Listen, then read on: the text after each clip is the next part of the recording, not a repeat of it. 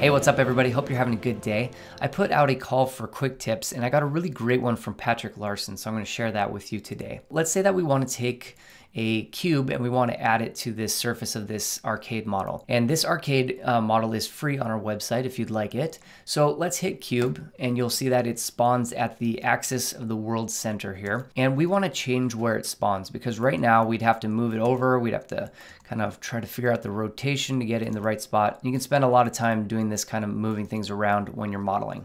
All right, so we want a quicker way. And the way that we're going to do that is with all of these work plane options. So right now the work plane, which is this grid here, is set to Y. So if we make a figure, he'll be standing straight up. If we change this to say X and then we make a figure, he'll be laying down on his side and the whole grid has shifted, right? So we want to change it to spawn an item right at this spot right here. And we can do that with Polygon Selection.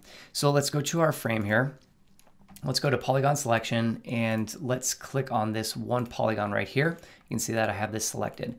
All right, so how do we make it so that something spawns on this one spot? We just go back to our work plane options and the bottom one says align work plane to selection. So if we have that selected and then we click this, now the grid is going to kind of shift and rotate.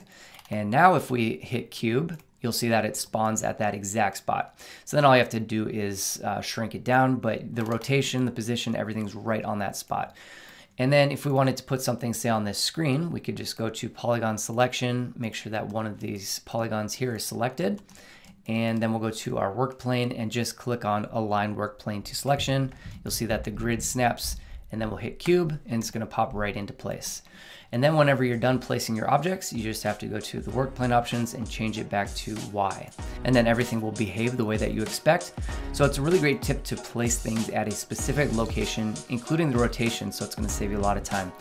Huge shout out to Patrik Larsson for sharing this quick tip. I hope you learned something new and we'll talk to you next time. Ciao.